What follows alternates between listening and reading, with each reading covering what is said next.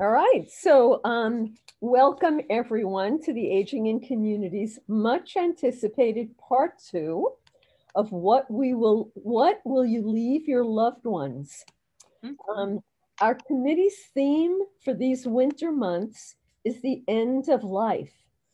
And Hildy has kicked us off last month with a wonderful part 1 of our presentation. Hildy Neumann, I should give her last name as well,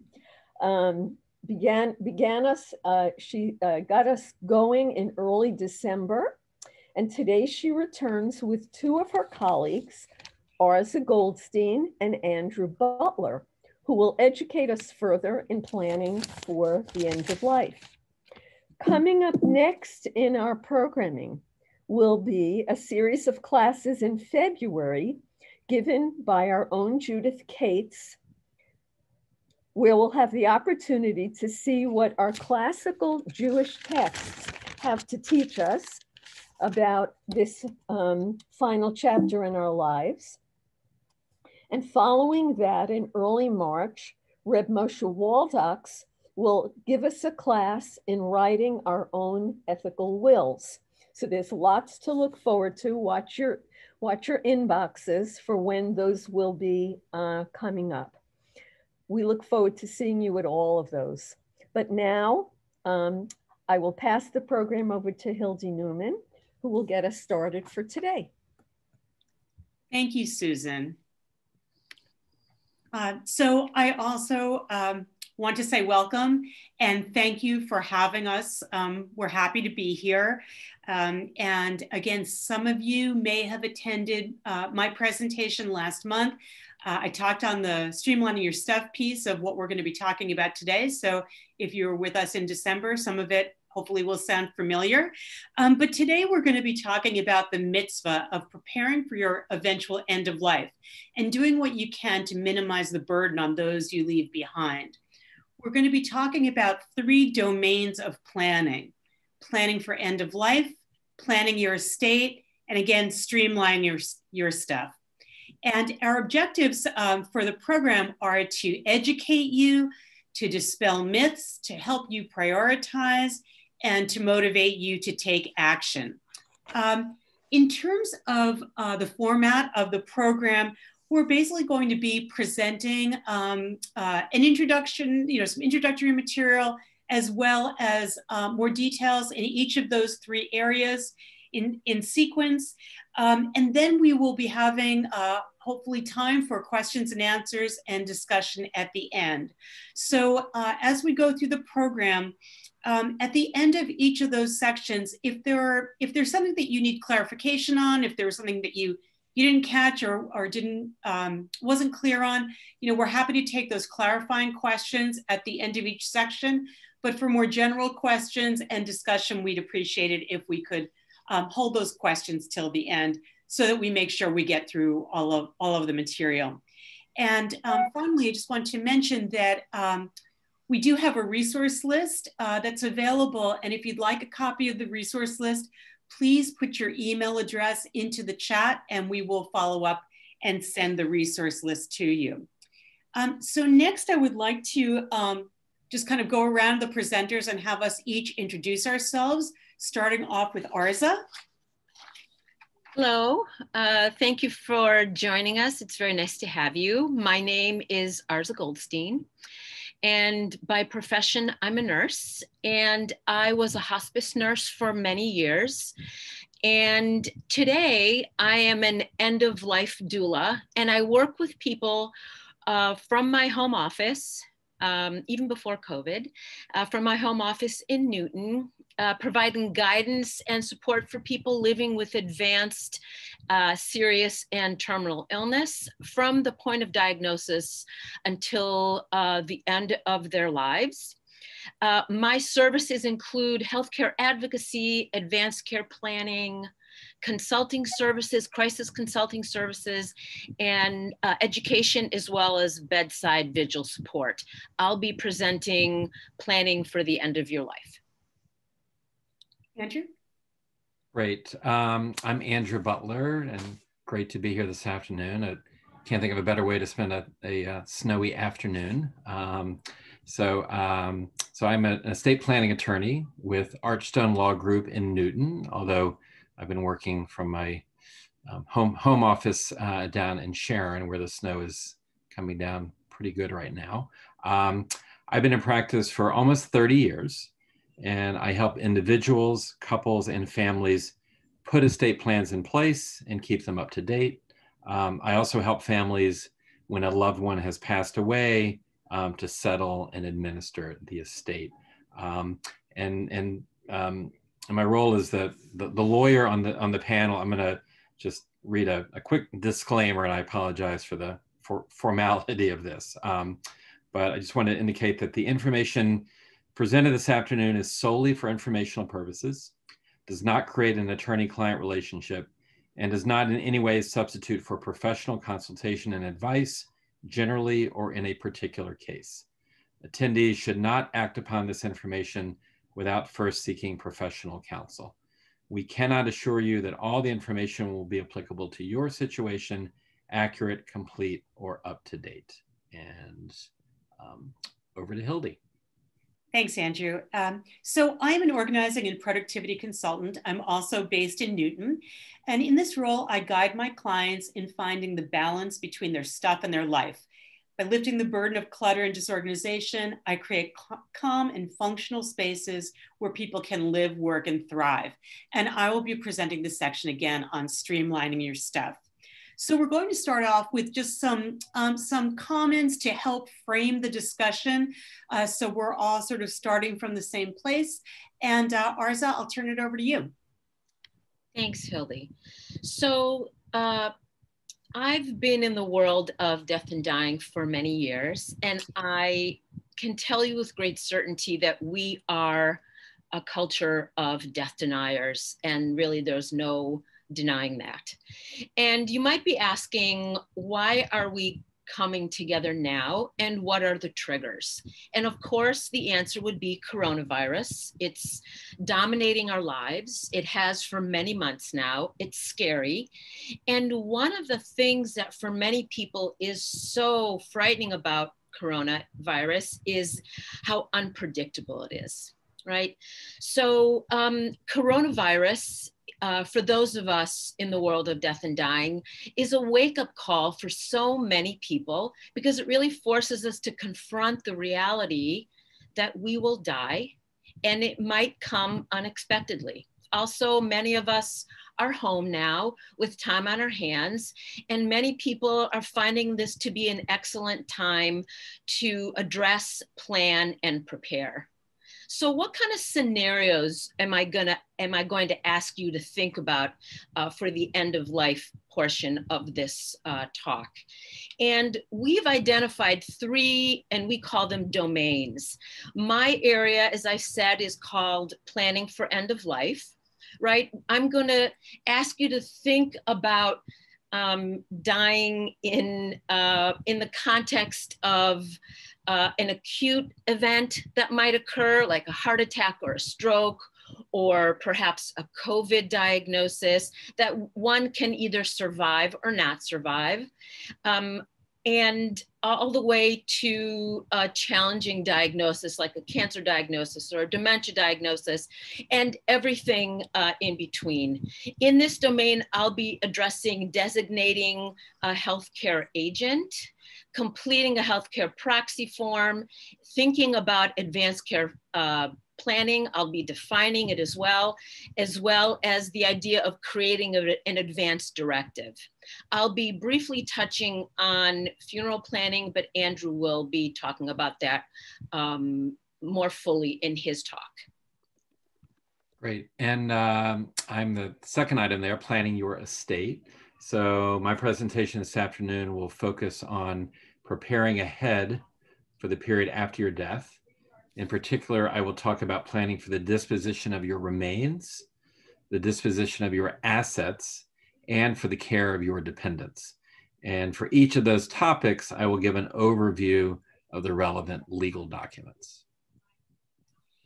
And I'm going to be talking about basically two areas. One is your important legal and other documents, as well as other supporting information that's important for your loved ones to have, such as bank accounts, insurance policies, online passwords, where to store those, how others can find and access them, as well as your physical belongings, those are your personal belongings, your household belongings, and how to go about paring those down before there's a crisis.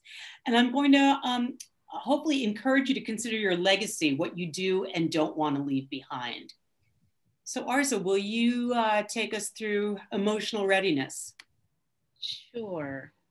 So emotional readiness is something that we thought as we were preparing, we felt like this is an important topic to cover. So part of framing the discussion is we need to talk about how to be more emotionally ready to talk about your own illness, your own death, your own dying. And by virtue of the fact that you're here, you're probably more ready than most to address what most people would rather avoid. And I really acknowledge you for that. And we have a number of ways of emotionally responding to the area of death and dying.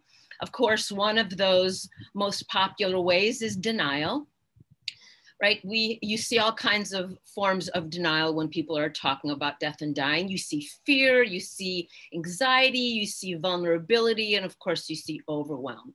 And we all know that most things around our death are out of our control, especially when it comes to thinking about where it might happen and how it might happen. Those things can be very frightening for people, of course. But how we respond to the idea that we will die and that it's best to prepare is, of course, completely in our control. So the choices we have around how we respond to the idea of our own death, our own illness, is we can shut down, right? We can procrastinate in order to manage our anxiety. But hopefully with time, you will begin to understand and accept that we all die. And that even though we might be afraid, it's something we need to do afraid. It's something we need to do even though we're uncomfortable. And we need to recognize that we may experience grief during the process of preparation, okay? So truthfully, it is unpleasant and scary to think about yourself or your loved ones becoming ill or dying. It's especially true now, excuse me. It's especially true now because we cannot be in the hospital in the same way that we have been able to in the past. But this is about this conversation, and this idea is really important for all of us to understand that it's not just about how we feel about it, but it's really about the people that we leave behind and what kind of situation are we leaving behind for them if we don't prepare and plan now. Planning and preparing is really a gift to those that we are leaving behind. And if it's not done properly, and again, in the world of hospice, we see a lot of families who've experienced family members who've planned and family members who've not planned. And I've seen the lack of planning fracture families and significantly complicate the bereavement process for those that have been left behind. It's very important, but it's also kind, it's also practical, it's wise, and it's helpful to do for those that we love. And we are here to implore you not to leave them with a mess. Thanks, Arza. So this is really just sort of a graphic to show the different domains that we're going to be talking about and how they interrelate. And one of the points that I want to make here is that, first of all, there's a lot to deal with in terms of the topics we're discussing. And each of the domains that we're talking about encompasses both intangible things like decisions and information, as well as tangible things, such as documents that reflect the decisions you've made and capture information, as well as other physical items. The Venn diagram shows that there's overlap and synergy between the domains, and they're all influenced by what we're referring to as the drivers, which are the specifics of your personal situation, your personal values, your goals, your preferences, as well as other aspects of your situation, such as your religious tradition, family configuration, financial and other resources. So as Arza was saying, there's so much to think about. Many people find it overwhelming to think about, and so they put off dealing with it. But you know, what we're here to stress is the importance of making conscious choices in advance and not leaving those important decisions up to others to make for you, especially when they're in a crisis situation. So where do you start? Well, different people will start at different places depending on what they've already accomplished. Again, their own values, goals, preferences, and priorities, their personal situation, as I mentioned, their family configuration, their resources, their health status. But additionally, there's the practical consideration. What can you accomplish now? For example, one of the things that's on the personal to-do list for my husband and myself is we would like to choose burial plots, but we want to choose burial plots in the same location where both of our families coincidentally are in cemeteries that are adjacent to each other in Brooklyn, and we're not traveling to Brooklyn right now. So although that's something that's high on our priority list, that's not something that we're going to address now just for practical considerations. So, so that's a factor as well. So one of the things that we're suggesting is that there's a basic process that's common to all of these domains.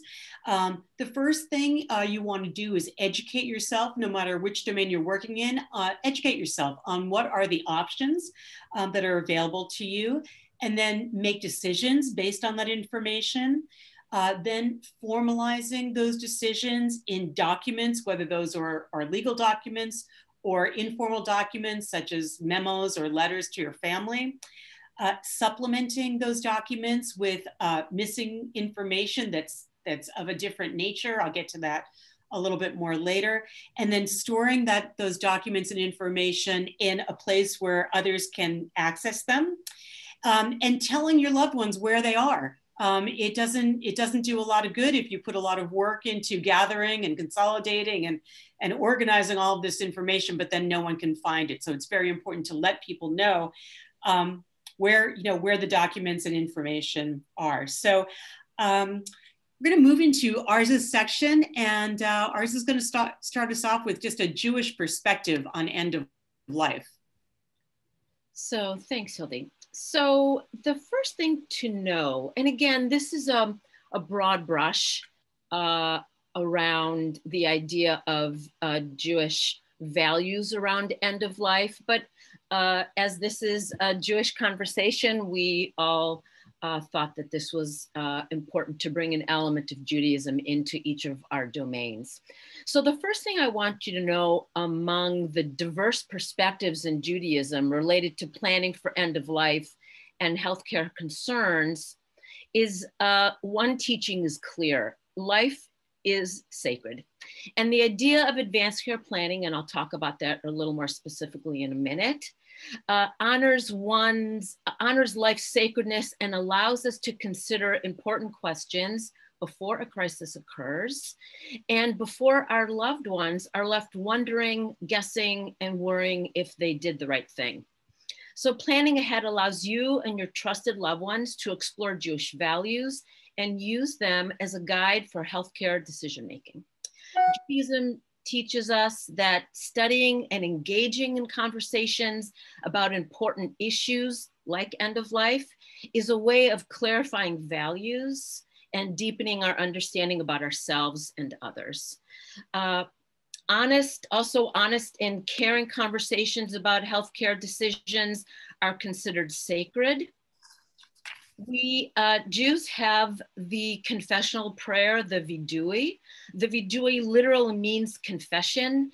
It's said on one's deathbed. We also say it on Yom Kippur.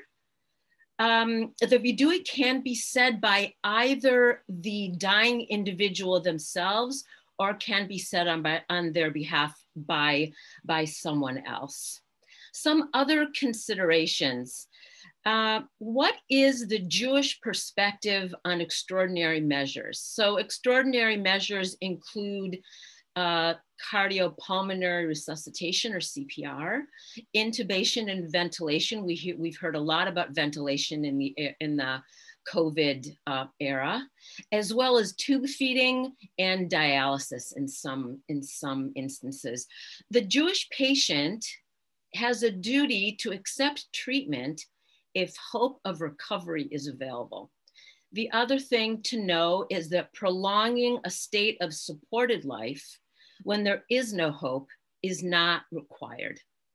And lastly, resuscitation must be done to save a life, even if that life is only spared for a few minutes. The other thing that I thought was interesting is how Judaism defines death. And death, I found the definitions of death to be an irreversible and complete cessation of vital body movements, including the heartbeat. And there's another school of thought that says that death occurs at the cessation of breathing only. So we are going to move on from the Jewish perspective to the broad conversation of planning for the end of life. So to reiterate, the goal of this domain is to prepare you for the possibility, if and when you are in a situation when you're not able to speak for yourself due to serious illness or trauma, your trusted loved ones have some idea of what matters to you, right? It doesn't have to be down to the last detail, but some idea is very, very helpful. This graph, I'll go through it very quickly. I know that people like categories. So I illustrated here, it's not my graph, of course, but the illustration here talks about the different ways in which the majority of us experience the end of our lives. So the first category is sudden death, right, from acute illness. Typically, it's not survivable. And it's really, you're going along, minding your own business, and suddenly and unexpectedly, you literally fall off the cliff. In many cases, the individual is unable to speak for him or herself for at least some portion of the experience. Keep in mind that unexpected consequences can follow the individual after such an event and can again compromise one's ability to speak on for him or herself. The second category is cancer. That is that deep blue line. Cancer, of course, is a category unto itself. For many people, cancer is a disease that individuals can live with for many months, and in some cases, many years. It's towards the more advanced stages of the illness where the ability to speak and make decisions might be compromised. Medications can contribute to that, as well as brain metastasis. The third category is organ failure, like lung failure, heart failure, kidneys. It's the red squiggly line. Organ failure, again, throughout the course of most of this illness, the individual is able to speak for him or herself. End-stage organ failure can affect the individual's ability to speak on their own behalf due to the physiological changes affecting the brain. And the final category is the idea of frailty or dementia. And it's represented by that green line, that solid green line at the bottom of the graph. For a portion of this illness trajectory, the individual is able to speak for themselves. It's towards the end again, where they typically are not able to. So if you ask me the one thing that really, really matters in all of this conversation, it's my opinion that choosing a healthcare agent is the most important thing for you to do prior to a crisis, and in order to have your affairs in order, at least on the end of life planning side. So a healthcare agent is defined as the person designated to speak on your behalf should you not be able to speak for yourself due to serious illness or trauma. Every state calls this individual something different. In Massachusetts, we call it a healthcare agent. A healthcare agent is invoked only when you're unable to speak for yourself and is invoked by a medical professional or team. Everyone over the age of 18 should designate a healthcare agent. That includes your grandchildren, that includes nieces and nephews, that includes anyone over the age of 18 should designate a healthcare agent. Please know that each state has its own laws around this, and it's best to know the laws in each of the state in which you reside. Completing a healthcare proxy document for every state is also recommended. And keep in mind that the best choice for a healthcare agent may not be the most obvious choice. And this is just my opinion, but I think it's important to think about who the individual is in terms of their accessibility, both physically and emotionally.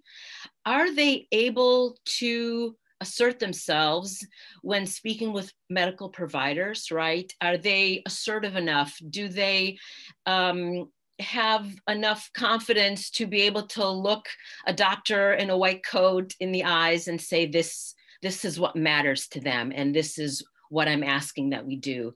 And the other thing to keep in mind is they should be able to follow your instructions, even if they don't necessarily agree with you. Choosing a healthcare proxy, of course, as I said, is important, but also choosing an alternate is also important. What I'm going to say about the alternate is please let both the primary agent know, as well as the alternate agent. Please let them know that you've chosen them, perhaps why you've chosen them, and equally important, please let friends and family know who you've chosen and why. And do it early, because it can be difficult for some people to hear the news. Why didn't she choose me? And so it gives them time to process the information and frankly ask their questions of you. The next thing to talk about is advanced care planning. And advanced care planning is an umbrella process. It's the process of identifying and articulating the things that matter to you should there be a time, again, when you're not able to speak for yourself. It can include your consideration about anything related to your medical care. So it can include what medical interventions you want and don't want. And it could also include things that are more delicate, if you will, around family issues. Perhaps there's someone you don't want around your deathbed, or there's some family member that is, might create some kind of situation. So those are some of the conversations that are important to have and are considered part of advanced care planning.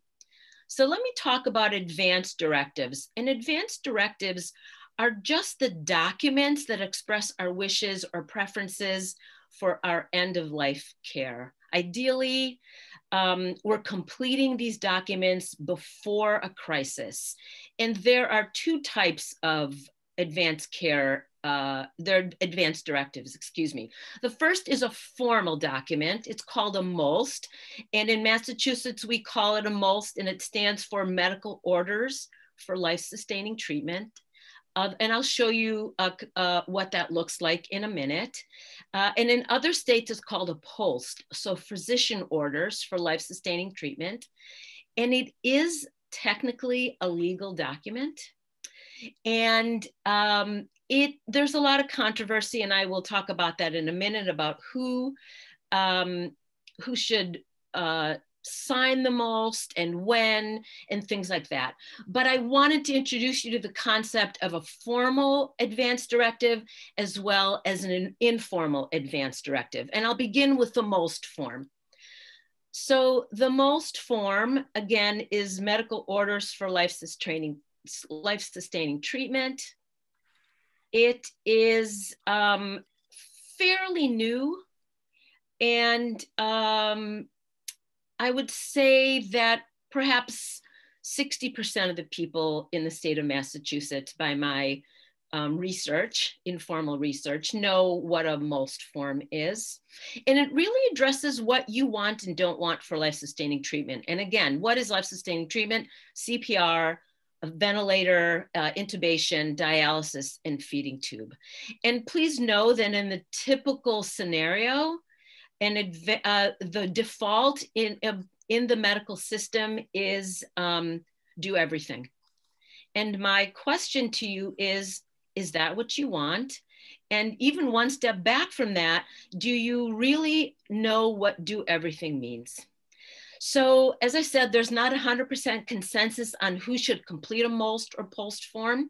Many believe that if you have a strong preference for care, you should complete a MOST form. So if you know with great certainty that under no circumstances should you be brought into the hospital with COVID, and they want to put you on a ventilator, and you feel strongly about not being put on a ventilator, a MOST form might be an appropriate document to reflect your strong wishes.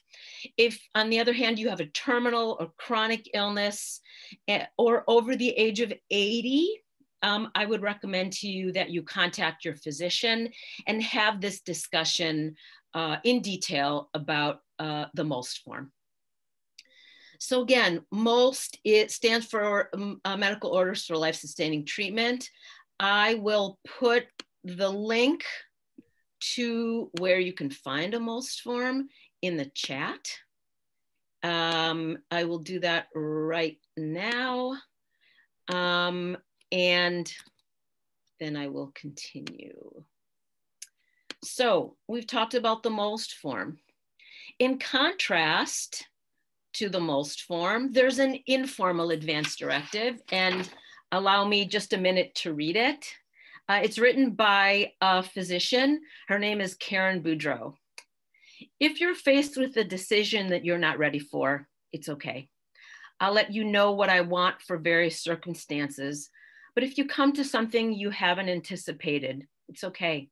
And if you come to a decision point and what you decide results in my death, it's okay.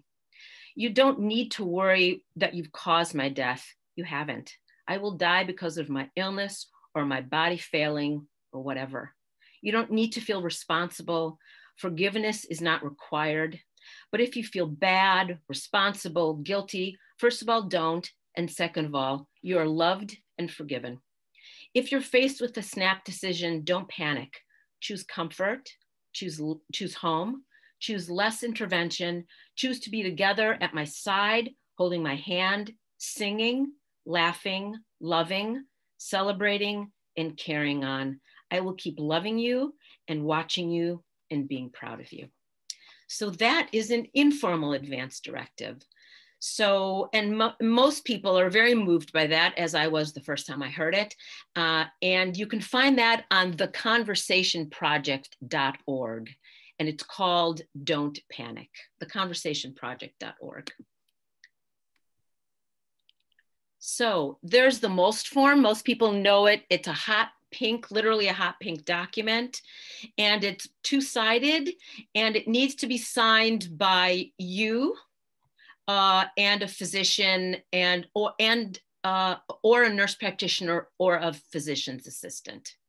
So that is the MOST form. Again, something to talk over with your medical provider. And last but not least, these are the priorities for planning for end of life. Again, choosing a healthcare agent, completing a healthcare proxy form. I would say choosing a primary and alternate healthcare agent, advanced care planning, writing some kind of advance directive if something is very clear to you, and addressing funeral and burial arrangements. Arza, did you want to say a few words about funeral and burial arrangements, or leave that to Andrew to talk about? I think the only thing I can think about with funeral and burial arrangements is just the idea that, again, it falls under the category of gift to your loved ones and not leaving them having to make that kind of decision and not knowing what it is you would want and not want. So again, even just in a cursory way. Okay, and I know that Arza included some resources in the resource list on that topic. So thank you, Arza. We'll shift gears unless there are any quick questions, just anything that wasn't clear about what Arza just said. Just to note that the resource that Arza suggested did not appear in the chat. It did not. Well, That's I will what I address see. that now. Thank you. Okay. Okay, and if not, I think it's also in the resource list that we'll be sharing, correct, Arza? And just one quick question. I understand that these are not legal documents, that they can always be, at least for now, maybe they will eventually become legal. And I know some cases where they have been overridden by medical professionals. Yes. So yes. Well, without getting into at that point to get into some sort of controversy with medical staff, what do you see as the attitudes these days? As you said, the default is do everything. correct. I think that's maybe one of the reasons hospital costs are what they are, that you spend thousands and thousands of dollars for a number of weeks of life. And I'm not devaluing life, but sometimes you think about the ethical dimensions of that. So how is it in Massachusetts? Have they been respectful of these directives or no? So Reb Moshe, I don't know that I can answer for all of the state of Massachusetts, but I think what I can say with some confidence is the fact that for many providers, there's a sense of relief when people are clear.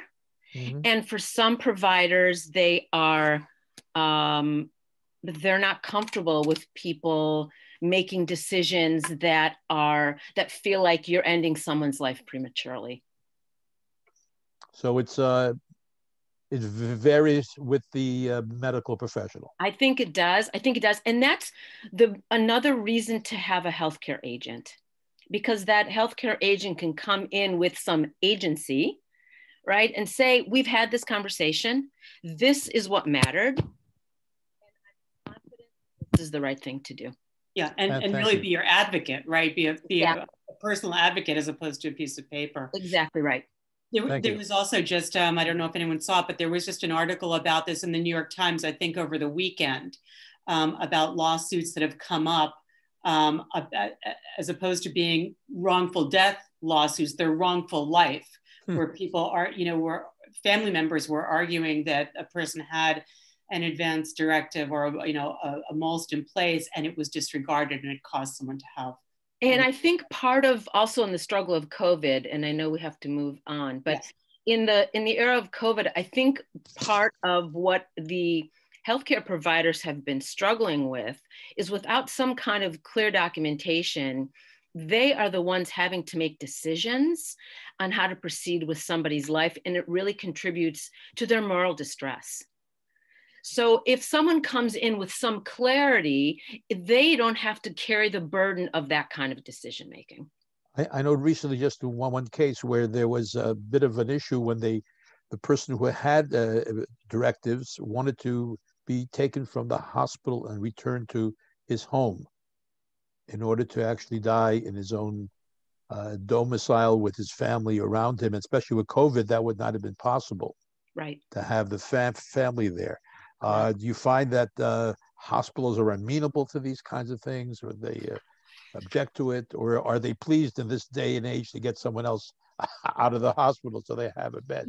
I don't have a lot of information on the hospital. I know when I was in hospice, the hospitals were very eager to get their dying patients out of the hospital. Okay. And not to be cynical, but I think it impacted their numbers. And now I think COVID has probably layered over the whole conversation about dying in the hospital in a very different way. But I think prior to COVID, they were very, very happy to to have people dying at home if they had the right support. Absolutely. And now I think because of COVID, they understand the need to have people die. And now people that are coming into the hospital are only to be with their loved ones are only those people whose loved ones are at the end of their lives. Thank you. Thank you. Okay, why don't we move on to Andrew's section on estate planning? Great. So I thought I'd just quickly lighten the mood here with a little estate planning humor. So I guess that's me there on the couch, although I don't think I've ever had that much hair, and even when I had more hair than I have now, it was never curly like that. But yes, my practice is sort of in the field of, you know, death and taxes, but you know, it's important work. So so just jump right into the material here. So so estate planning. So I've sort of broken this up into sort of the primary or main reasons, and these I'm going to talk at, you know, at least some length, although, you know, you can only do so much in, you know, 15 or 20 minutes. So this is, you know, the goal today is just to sort of, you know, raise some issues, get people thinking, but obviously we're not going to get into too much detail on anything, but there'll be some detail at least on these sort of primary reasons. So so why do we do estate planning? Expressing your wishes regarding funeral, burial, cremation, etc.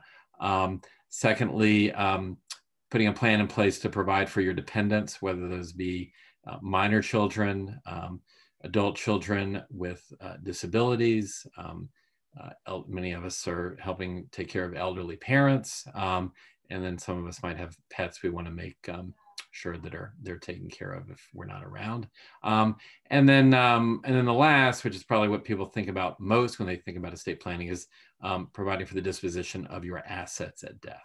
Okay, so those are the main reasons, and turning to the sort of secondary reasons, and these, honestly, I mean, these are all still really important. I just, whatever, sometimes I didn't want to put everything on one slide. So minimizing estate taxes. I mean, we could spend a week on different estate tax planning strategies, but, you know, again, we won't get into that today. Planning for the possibility of incapacity. Obviously, Arza talked about that a bit. I'll go a little further on that as well. If you're an owner of a business, your estate plan needs to address business succession planning. And then, and this really kind of gets more into sort of elder law, and again, sort of beyond the scope of today's presentation, but sort of asset protection, and including long-term care planning. So, you know, sort of getting the long-term care that you want, but in a way that, you know, sort of financially works for you as well. So, all right, next slide. All right, so the first of kind of those main reasons, disposition of your remains. Okay, so we start with, you know, what are the different options? So again, you know, burial, cremation. Many people are, you know, either organ donors, or, you know, might even consider donating, you know, their body, you know, entirely for this, you know, medical study. My daughter is in medical school right now, and, you know, last year she you know, had anatomy, and, you know, worked with a cadaver for, you know, over the course of, you know, 2 or 3 months. So so that can really, you know, be helpful. So what are some of the factors to consider? So, you know, in some ways you hate for, you know, money to factor into you know, disposition of your body, but, you know, it's a reality. I mean, obviously certain options, you know, cost more than others. Environmental considerations may be important to you. Okay. And, you know, so that may factor into your decision. And then finally, and, you know, but this, you know, for a lot of people, this may be, you know, most important, is, you know, sort of spiritual, you know, religious practices, you know, traditions, either within your religion, your family, et cetera, and taking that all into account. Okay. Going back to the financial piece. So, you know, one way of perhaps saving a little bit of money is that there are, you know, what are called prepaid final burial or final expense plans where you can sort of, kind of do everything ahead of time. Sometimes you might save a little bit of money that way. It's also really more in terms of saving a headache for your family because you've sort of already made the arrangements and they don't have to struggle to make some of those decisions after you've passed. And then it's really important, and I think Hildy talked about this earlier, just sort of in the broader context, but specifically here, it's really important to document your wishes. I mean, it's sort of beyond obvious that if you don't document it, and you've died, that it's kind of too late at that stage. So documenting it, letting your family and loved ones know what your wishes and what arrangements you may have already made. Okay. All right. So that was kind of main topic number one. I apologize. I just have to open a door for my dog. So. Come in. All right, so. The joy of working from home. Sorry about that. It's perfect timing though, because I'm getting to the slide where we mentioned that. So, all right, so caring for your dependents. So, many of us are, sort of in the sandwich generation where we have, both, our own kids, but we're also, as being the kids of elderly parents, we're concerned with them as well. So, so if you do have children, if they're minors, you need in your estate planning document, specifically in a will, you would name a guardian or guardians, for those minor children. In Massachusetts, someone's a minor until they reach age 18. But even beyond that, if you have a child who has special needs, 18 may not, sort of be the end of the story, and you may need to make arrangements for them even beyond that age. May not necessarily rise to the level where you need to get appointed as like an ongoing guardian, but you may need to make some sort of financial arrangements. What we sometimes refer to as a special needs or supplemental needs trust may be appropriate. And again, that's a topic with a lot of detail, but just raising that issue. And then, I mentioned before elderly parents, and there can be both sort of financial considerations. Maybe you're helping with some of their living expenses. And if you're not around, putting something in place to kind of replace that income or those financial resources for them, but also practical considerations. If you're the one who's ordinarily taking them to doctor's appointments or bringing them, you bring them meals, 2-3 days a week. If you're not around to do that, have you, put some arrangements in place, made some provisions so that, that those tasks can still take place. And then again, I mentioned pets. I've never done one, but Massachusetts actually allows for a pet trust. So you can actually have a trust with a trustee and put money in there to take care of your pet. Most of my clients who've done some things like that haven't gone to the level of a trust. They've just said that they've left their, cat, dog, whatever, to a person, and they might leave, a few $1,000s to help with their care. So that's dependence. And then again, this is the one that maybe people think about first, but I'm kind of mentioning it last year in terms of kind of the main topics, but disposition of your assets. Okay. And these sort of fall into a few different categories. One is what we call tangible personal property. So these would be things like jewelry, a necklace, a ring, a bracelet, a watch, collectibles you have, a collection of old records, or in my case, baseball cards, the ones that my parents didn't already throw away, artwork, other items around the house. And the idea here is that you may have specific items that you want to go to specific people. There's a ring that you really want your daughter to have, or your niece to have, or there's a watch that you want your particular grandson to have, and maybe other items as well. And rather than put those sort of in the legal documents, whether it be in a will or in a trust, generally we address that more informally. And so what I recommend to clients that they do is to type up or handwrite a letter, a memo. There's no set format. I just recommend that they sign it, put a date on it, just so we know it's the most current version. And that's the kind of thing you can sort of change over time on your own. Okay. The next category here, and the reason I have it in, I don't know if it comes through on your screen or not, but in sort of bold lettering, is what we call non-probate property.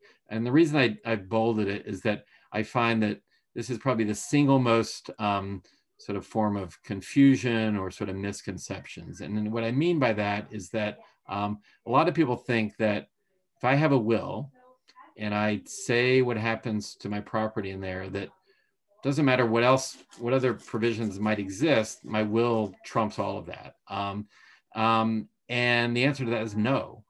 There's actually a lot of property that doesn't pass under your will. And even if your will goes to great lengths to say where it goes, it doesn't matter, because these are items that pass just based on their own terms. And so here are 3 examples. So life insurance. Okay? Andrew, yes. Can I interrupt you for a minute? I think there might be noise coming in your home from another room, possibly. Oh, sorry. It's a little distracting on the. Yeah, sorry about that. That's okay, thank you. So is that better? Yes. Okay. Thank you. It's literally a 3-ring circus here, but all right. So life insurance and retirement accounts. If you have those, you probably remember. Perhaps you remember filling out a beneficiary designation. So if you're married, you probably have your spouse as primary, and then children or other people as contingent or secondary. So it doesn't matter if in your will you've said, I want my life insurance to go to person X. If the beneficiary is person Y, that's who it's going to go to. Okay. Same thing with retirement accounts. Okay. And then also joint property. So a lot of people own if they're married, they own their home jointly with their spouse. Okay. There might be joint bank accounts. And again, what happens at the first death, it automatically passes to the survivor. So it's really important when you are putting together your estate plan, your will, that you think through or take into account these other, what we call non-probate assets. So probate means related to the will. So these are non-probate, meaning passing outside the will. Okay. Obviously you need to address what happens to your real estate, whether it's your primary residence or a vacation home or property that maybe you rent out, and investment property, bank accounts and investments. Okay. And here I'm talking about investments, I'm talking about non-retirement investment accounts. Okay. And then if you have an interest in a business, if you're a part owner or something, you want to address that in your estate plan. Okay. Move to the next slide. What happens if you don't plan? And you can see kind of a whole host of problems, can arise. And just quickly pointing out the second item there, that your assets would pass under the laws of intestacy. A lot of people might think, if I don't have a will, my assets could end up going to the state. The answer to that is no. They do pass under the state laws of intestacy, but that doesn't mean it goes to the state. It just means it goes to kind of your closest living relatives, and there are laws in Massachusetts that sort of define who that would be. And you see some other potential issues if you don't plan. Okay, next slide. Again, just indicating, so this is sort of the laws of intestacy. So we'll move on to the next slide. Okay, so let's get to the legal documents. We kind of talked through these, property and these other issues, but yeah, I mean, everybody wants to know, well, but what about the documents? So here they are. So a will, a revocable living trust, durable power of attorney, healthcare proxy, which Arza already touched upon, and a HIPAA release that goes with the healthcare proxy. Other than the revocable living trust, the other 4 are really what I would consider the core or essential documents. Revocable living trust, it kind of depends on your situation. The other 4 I think are really, kind of absolutes. You really have to have them, okay? So again, I talked earlier, a will, it disposes of the tangible personal property that you didn't list in that letter or memo, okay? I'll beat the dead horse and indicate again, it only disposes of probate property, not the non-probate property. It's where you appoint what we call a personal representative. You're probably more familiar with the term executor, but a personal representative of your estate. And if you have minor children, it's where you would name a guardian for them. And it's, if you're interested in making a charitable bequest, such as to your synagogue, a bequest, provision in the will is a really straightforward way to do that. Again, revocable living trust, this is the one that's kind of, maybe you need it, maybe you don't. It provides, allows you to avoid probate on those probate assets as opposed to the non-probate ones. It's generally preferable to what we call a testamentary trust, which is a trust that's sort of contained within the will itself, okay? While a revocable living trust doesn't save estate taxes itself, it does allow you to do estate tax planning, okay? And so it tends, and so in general terms, a revocable living trust, sometimes referred, it tends to make the most sense when you either have minor children and or you have a taxable estate. So if you have both of those, then there's probably a really compelling case for you to have a living trust. Okay. And then the incapacity documents, durable power of attorney. So this allows someone to basically handle your day-to-day financial affairs during a period of incapacity. So you get very sick, you're in a car accident, perhaps later in life, dementia, things like that. And there's some period of time where, someone needs to pay your bills, file your tax returns, deal with a business if you have one. So this is what the durable power of attorney provides for. The person you name in it is referred to as your attorney in fact. Doesn't mean they need to be a lawyer. I get that question sometimes, but it just gives someone the ability to do all those things on your behalf. We typically set them up so that they're effective right away. We don't typically provide that there has to be proof of incapacity because that can really slow things down. And it's a good idea to update these every 5 to 7 years. I sometimes hear from clients, they'll call me from the bank and say the bank won't honor it because they say it's stale. The bank really has no legal right to say that, but unfortunately they still do say it. So it's good to just get a fresh date on these somewhere in that 5 to 7 year time frame. And then finally, and again, Arza covered this, pretty good detail earlier, but I'll just hit a couple quick highlights in terms of the healthcare proxy. So, you should have one in any state that you spend time in. A Massachusetts healthcare proxy is valid in New Hampshire, Florida, wherever, but a doctor, nurse, et cetera, in Florida is used to seeing, the Florida form, and the Massachusetts one, they might, ask some questions about it. So you're going to name a healthcare agent in it. You should also have a backup. And, as ours indicated, it's important, it can be really important to couple it with, whatever you want to call it, a living will is a term we use, or just an advance directive. But the point is a document that your healthcare agent can sort of turn to and give them some guidance. Obviously it's also really important to talk to your healthcare agent. And I think it was Arza that referenced the conversationproject.org as being an amazing resource in terms of how to have that conversation with someone you've designated as your healthcare agent. And then the final document is a HIPAA release. This goes with your healthcare proxy. It just makes it very clear, from a legal standpoint, that it's okay for doctors, nurses, medical nurse practitioners, et cetera, to share your personal medical information with someone serving as your healthcare agent. So I often have clients, sign those together and give them both to their doctors ahead of time. And I think that's it in terms of the documents. So just quickly, because I want to leave plenty of time for Hildy, key takeaways. So when you're doing your estate plan, work with a qualified attorney and not only put it in place, but make sure it's updated periodically.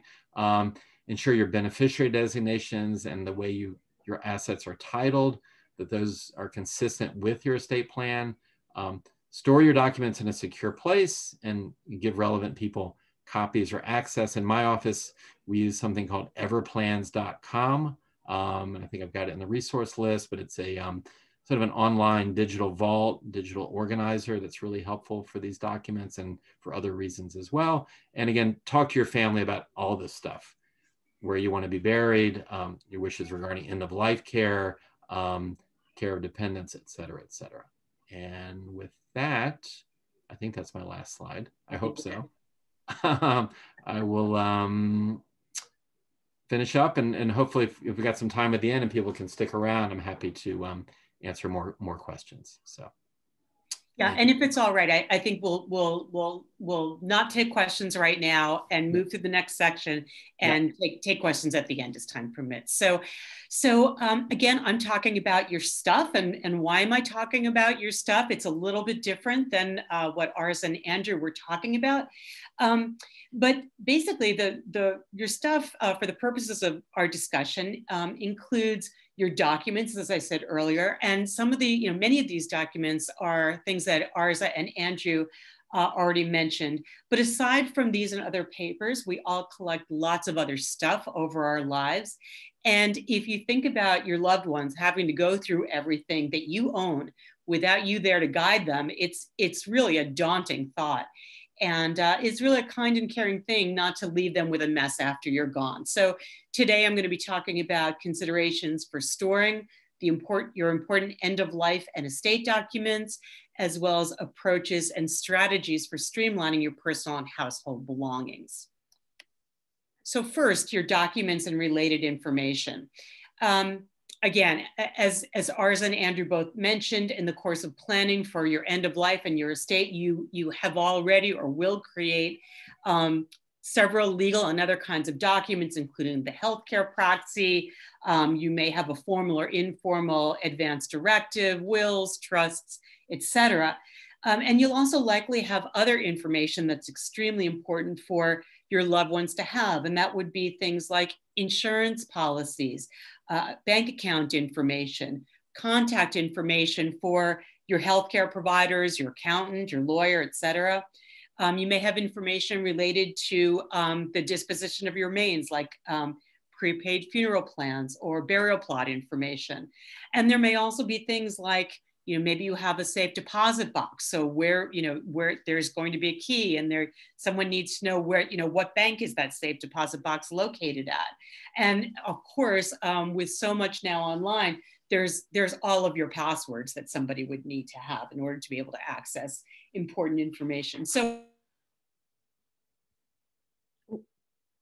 And someone needs to be able to find it when they're needed if you're unavailable. So there are a couple of different options I'm going to mention. One is something that's referred to sometimes as a death file or a death book. This is the case where you take all of your important documents information and you store it all in a clearly labeled folder or notebook. And that's a good way to go if your situation is fairly straightforward and there's not all that much information, that many documents. If you have a more complicated situation, there's more paperwork, you've got an elaborate filing system like I do.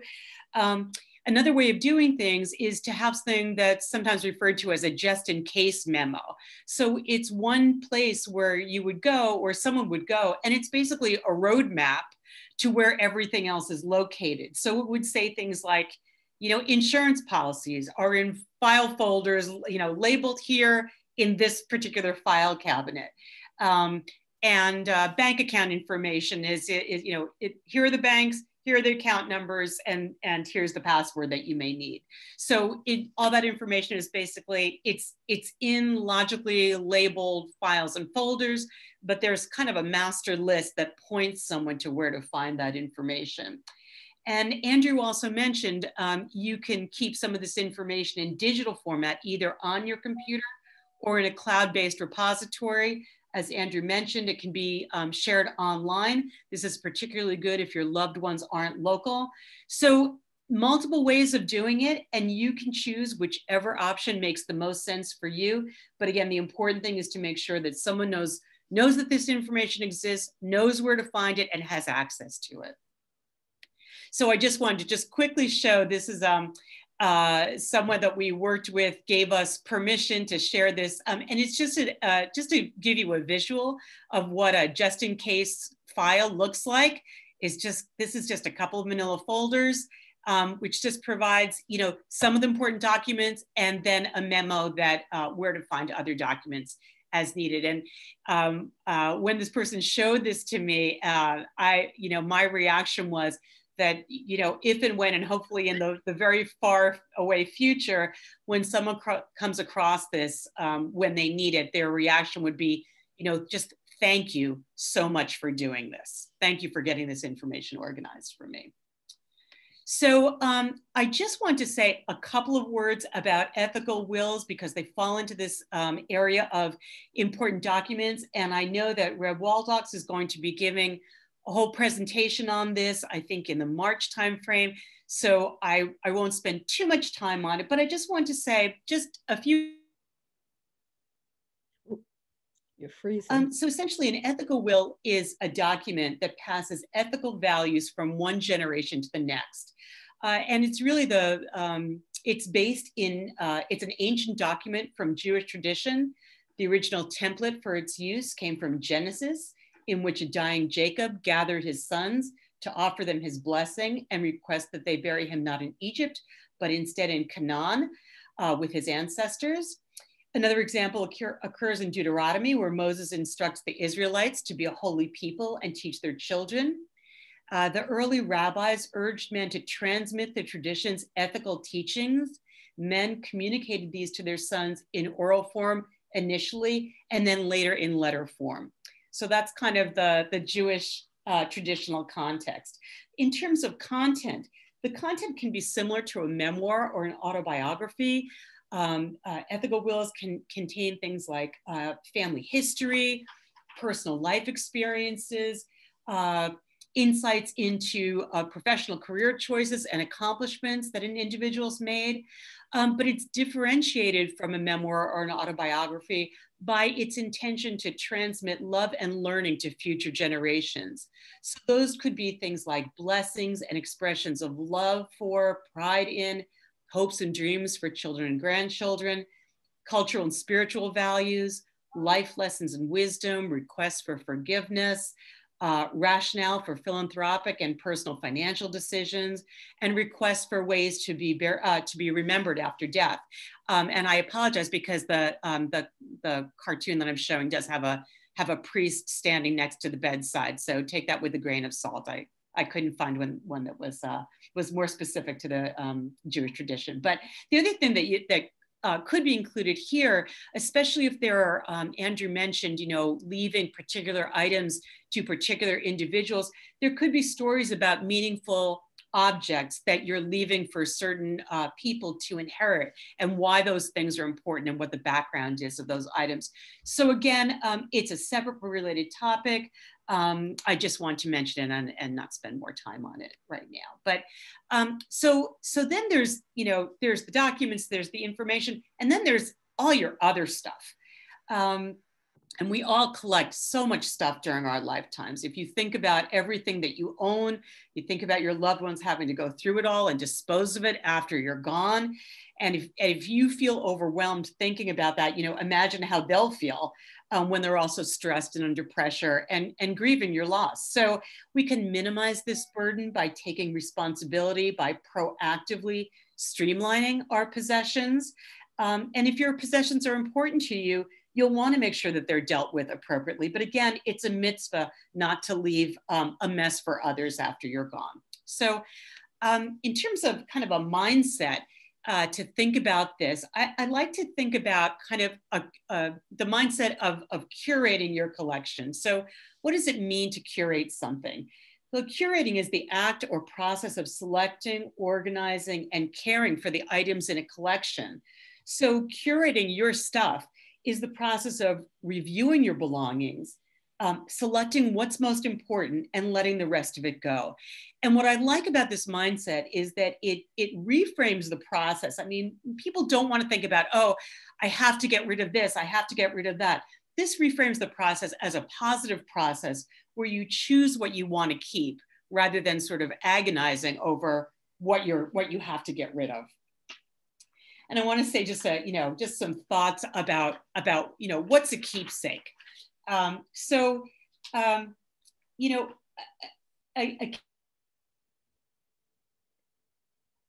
loved ones may not value your things the same way you do. They may have different lifestyles. For example, they may not entertain formally. So even though your china and your crystal and your silver are very meaningful and important to you, if they don't entertain formally, they're not going to place the same value on those things as you did. They may live in smaller homes. They may not have room to store those items, but explaining the history behind certain items may enable them to appreciate those items more. But try not to be offended if your loved ones have different thoughts than you do about your personal belongings. So I said, talking again about your legacy, I was talking about sort of the curating mindset. And I want to say that mindset provides a framework for streamlining your possessions. And I mentioned that it enables you to select the best items for keeping. What I didn't talk about was that the curating mindset also encourages you to think about heirlooms, to think about what are the keepsakes that you want to pass on to others. So those might include things like I mentioned family history, letters, stories, photos. You might want to take some of those items and put them together in some kind of a format that can then be shared with others. For example, I took, my father liked to take a lot of photos. He had a very interesting life. And we did some oral history interviews with him that I then had transcribed and put together into chronological sequence and basically collected all of that information and created a book of my father's life, which I could then give copies of to his forebears. So another example of that would be, family and children's photos and keepsakes. Family recipes can be collected into personal cookbooks. Another category is special collections. Andrew mentioned his baseball card collection. You may have a collection of artwork. You may collect, vinyl records or antique sports cars or whatever it is. When you're no longer available, you want to know that those items are going to a place where someone can value them and appreciate them. So you may want to make some notes about, maybe there's a particular historical society or association that have a particular interest in some category of your things.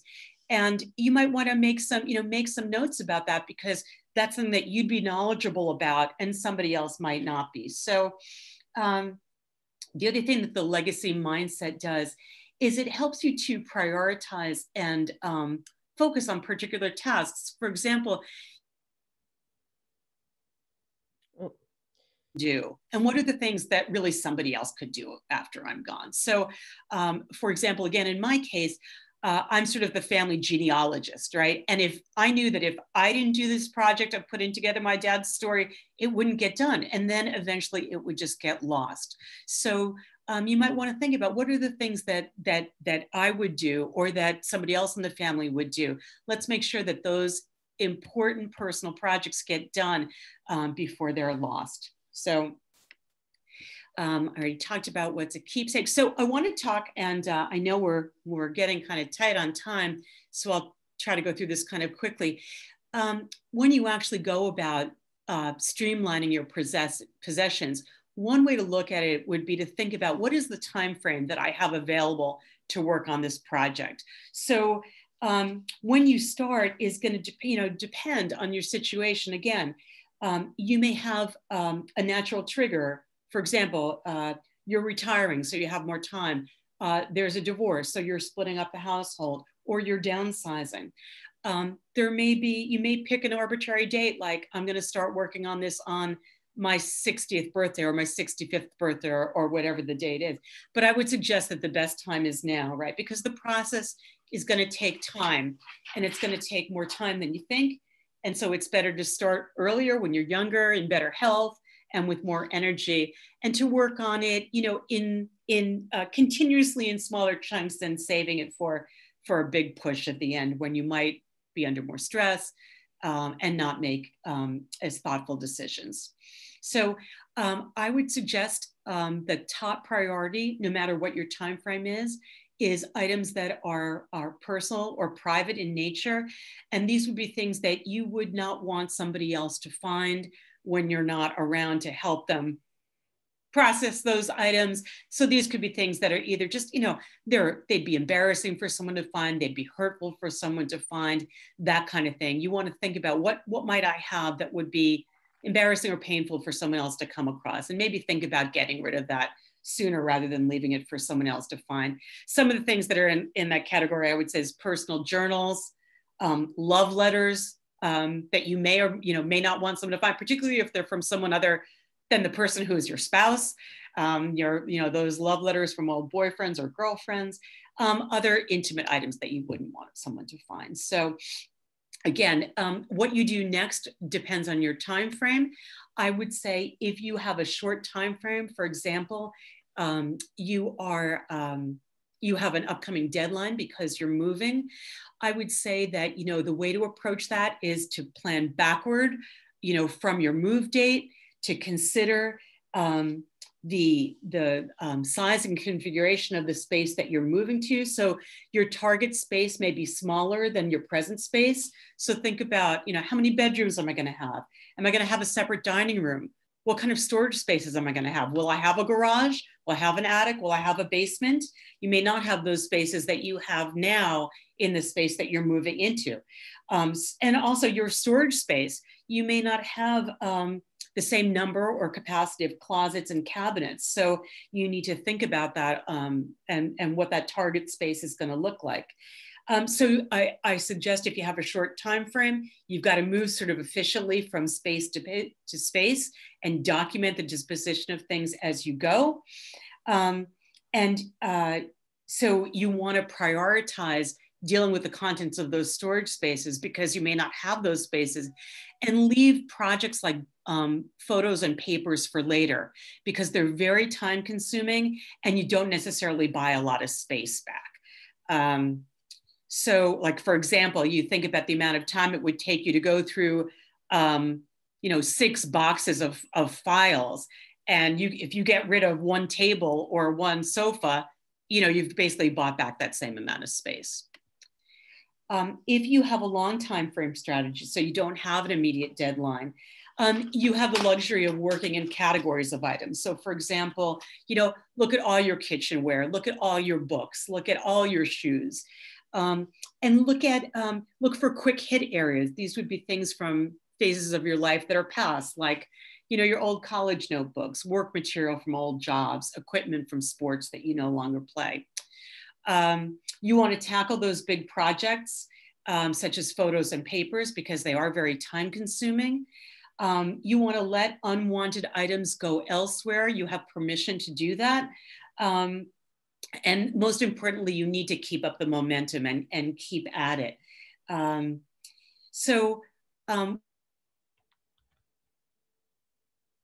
Lots of different options. You can toss it all in a dumpster, although I recommend that you don't do that because it can be very wasteful. You can hire a clean out company, but try to find one that tries to, either donate, consign for you, recycle, and only puts things in the trash as a last resort. You may be able to sell things or consign them based on their value. I'll talk more about value in a minute. Let's see. You can give away to others, but be mindful that they may not want your cast-offs. A word about value, since I just mentioned that.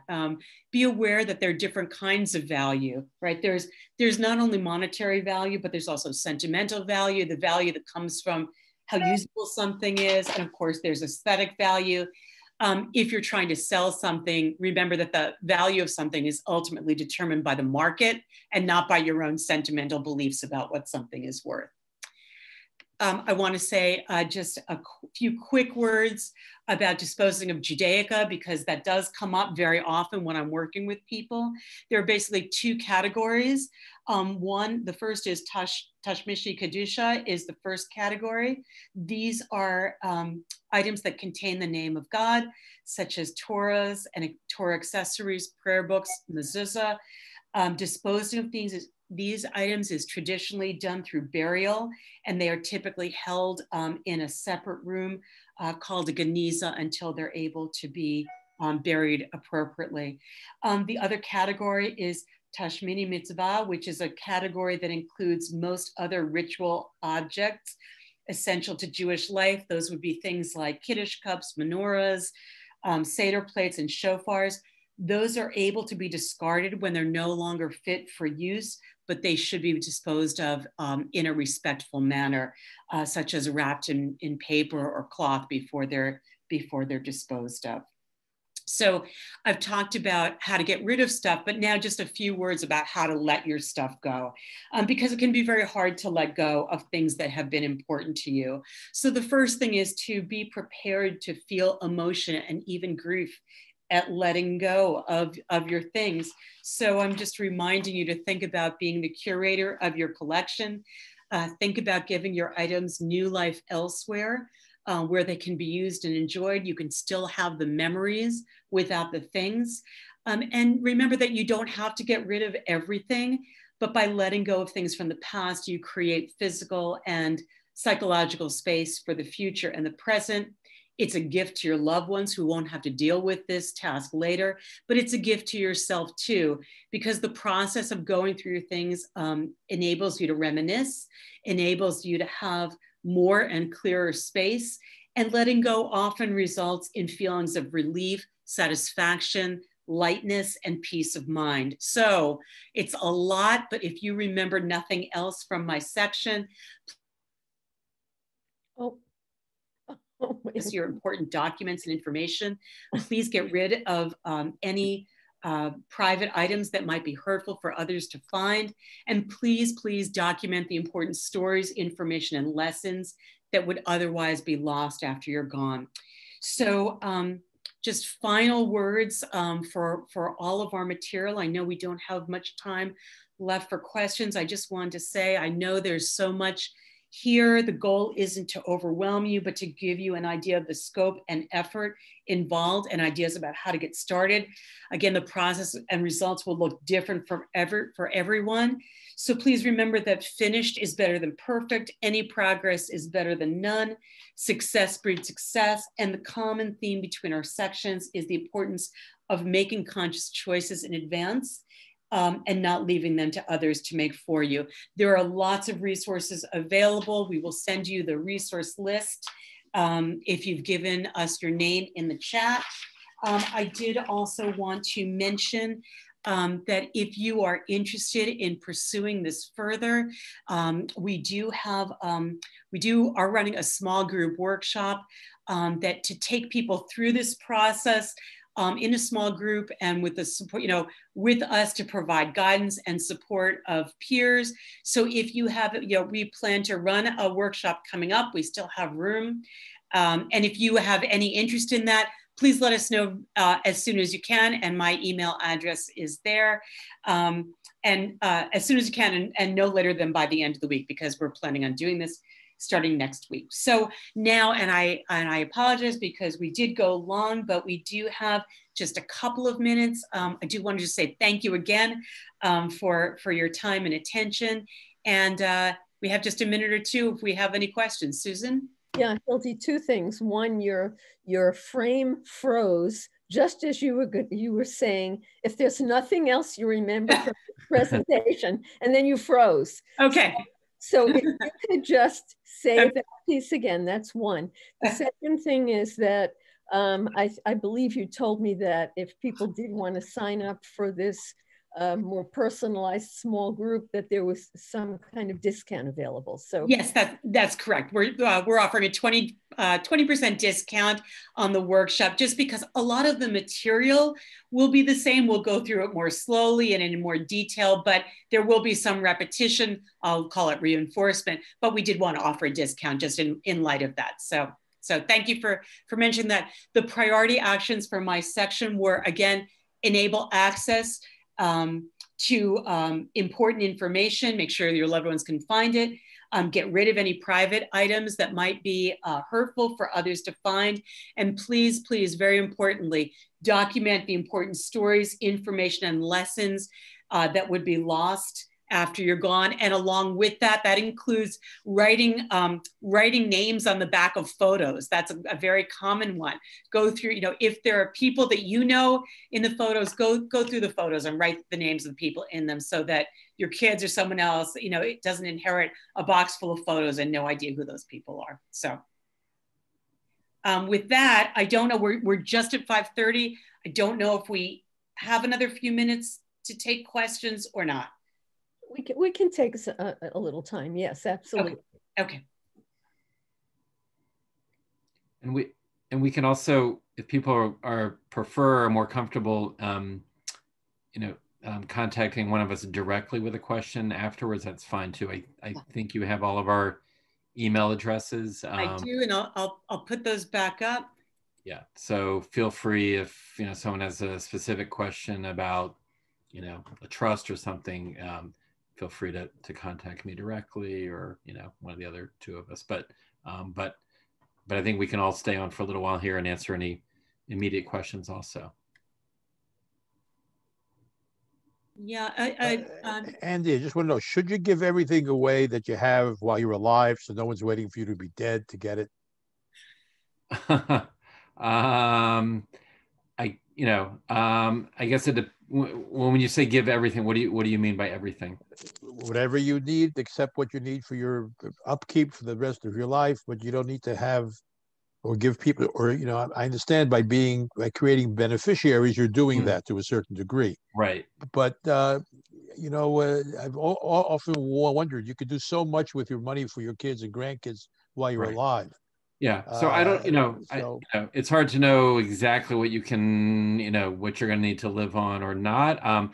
That said, I'll let them support me. I certainly am a very strong advocate, and I bring this up with all of my clients, that it's much more enjoyable and meaningful to share your inheritance, with people, while you're alive, when you can, sort of share it with them. So for instance, if people have the ability to maybe help a grandchild with college, or with their first purchase of a home, or with their wedding, something like that, that can be really meaningful.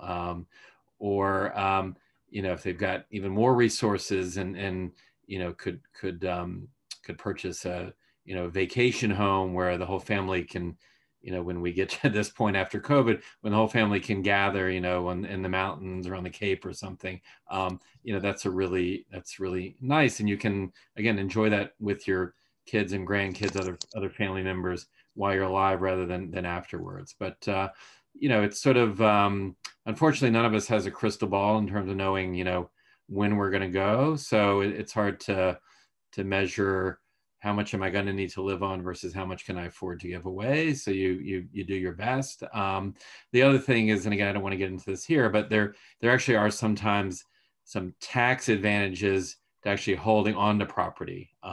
There's something called a step up in basis, which again, I don't want to bore people with at 5:30 in the evening with, but suffice it to say, maybe counterintuitive, but sometimes you're better off holding on to it than giving it away. But that's sort of beyond the scope today. So can I just chime in one thing on that?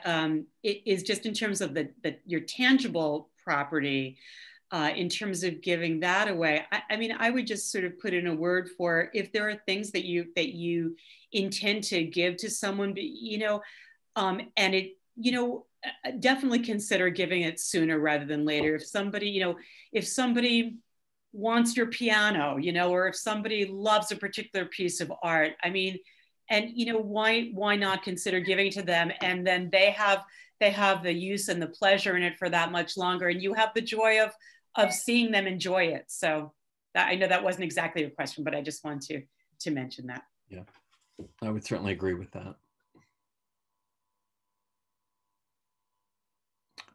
Other questions while we're all here on the screen together?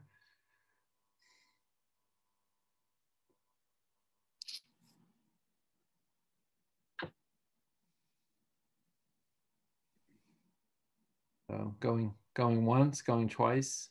Bye-bye. A question, but I had a comment. Oh, sure. So my husband was sick and he knew he was dying.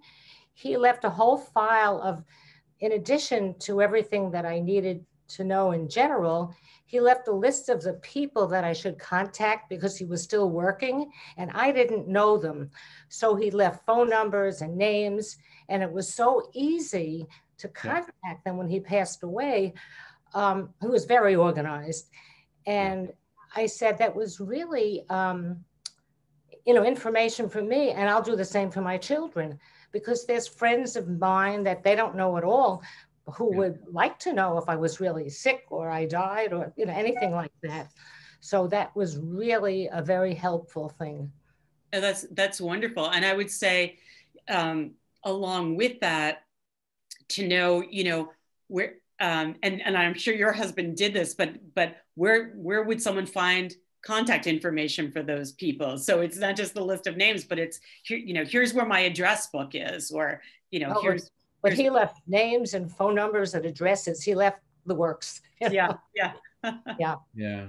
I think it's definitely, the return on investment, a little bit of time put in, during your lifetime can save, maybe 5-10 times that, after you're gone. So, so it's kind of like, pay now or pay later, but I think you can pay a lot less now, as opposed to having to pay a lot more later. So it's time and effort well spent. Right. And it's also a way of ensuring that what you want to happen will happen, or making it more likely that will be the case. Great. Well, I think we were able to capture everyone's email address that was interested in the resource list, so we'll get that out. And again, if anyone has any questions for anyone or all three of us, please don't hesitate to contact us. Let me just thank all of you for a wonderful, I think we have one more question. I think so, yeah. I just wanted to ask if we would have access to the recording for this session. Yes, the session has been recorded and it will be on the TBZ website. Great. Thank you. Okay, because there were, as always, some people wanted to be here and couldn't, so we did record it. Yes, so you could see it at any time. And I also wanted to say that, Lori, we are going to reach out to you regarding the workshop. I saw that on the chat, so thank you. Okay. Well, thank you so very much.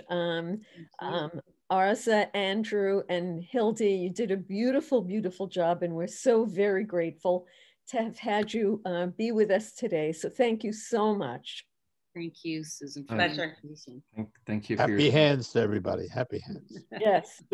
Really wonderful. Really wonderful. Thank you so very much. Thank you for having us. You're welcome. Take good care. Bye-bye. Stay well, everybody. Yeah, stay well, everyone. Yes.